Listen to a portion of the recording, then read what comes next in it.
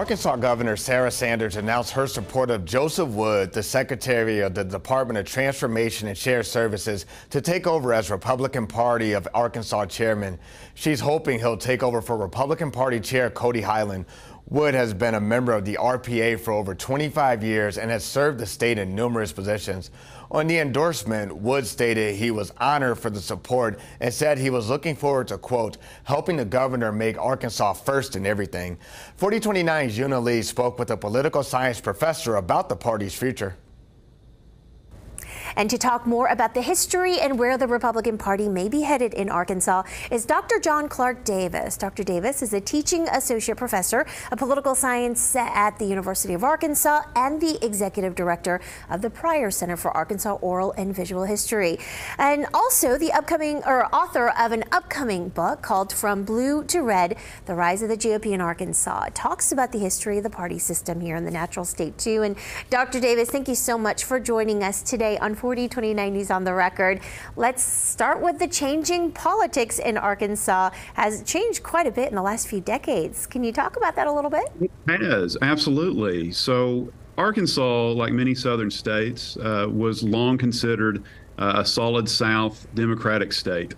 After the Civil War, up until quite recently, about 15 years ago, Arkansas would have been considered one of, if not the most solidly Big D Democratic Party states in the United States in terms of state legislative balance of power, a long line of governors, majority of our House and Senate delegation, top down in many cases, they were Democrats in office.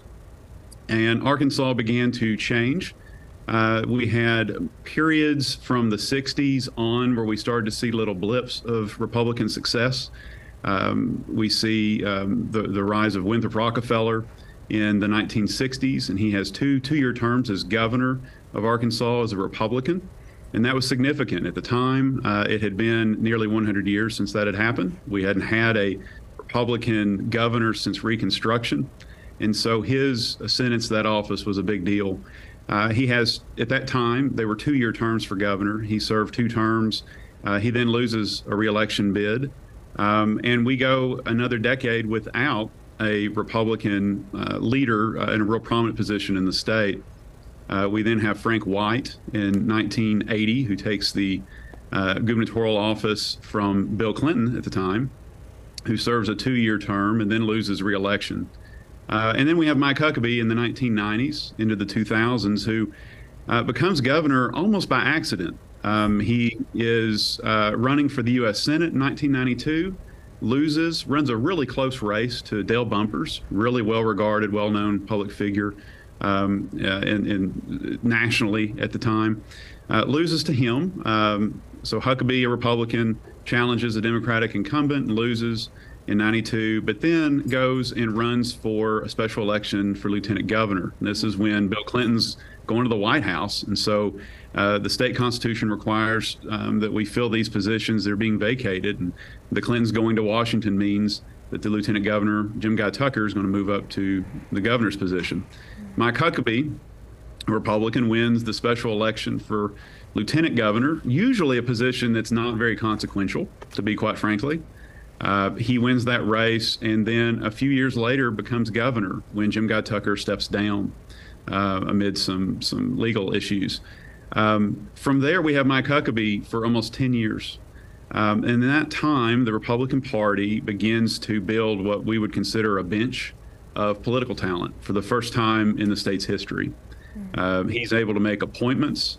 He's able to get to know people in the state, and people in the state, more importantly, get to know a Republican in the governor's office for a long time.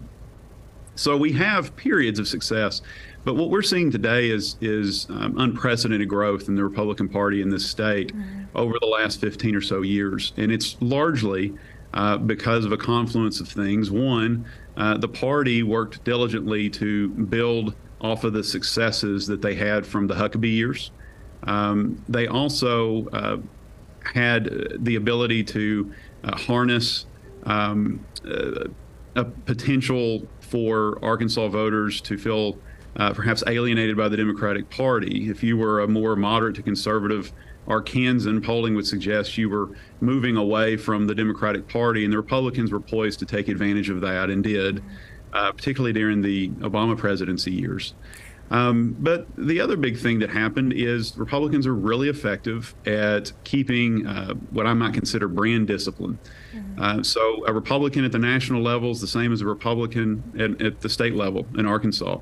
Democrats have struggled with that for decades, and Republicans were poised in the last decade in particular to really take advantage of that opportunity. And all this really gets to the idea of party building, which is something we don't think a lot about. But you have elected officials, and then you have party officials. And party officials work to fundraise. They work with local entities, local chapters of the party, if you will, committees, to build up volunteers for the next election cycle, to do a lot of the behind-the-scenes things that parties need to do to not only grow and thrive, but then maintain that growth. And that's where we see the Republican Party today. It's a party that is the dominant party in Arkansas. It is a party that enjoys right at or perfectly supermajorities in the legislature, and they're maintaining that growth. Now, Dr. Davis, we have just about 30 seconds or so left, and that party chair is shifting. I've been here for almost a decade and seen a handful of party chairs. And now, with the word of Joseph Wood possibly taking on as a Republican Party chair, it's a historic event, isn't it?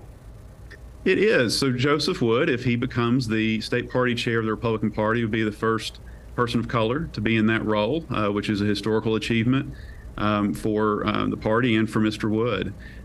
It would perhaps allow the party to have a person with administrative experience as a county judge, state level experience as a current secretary in the cabinet to serve in that role.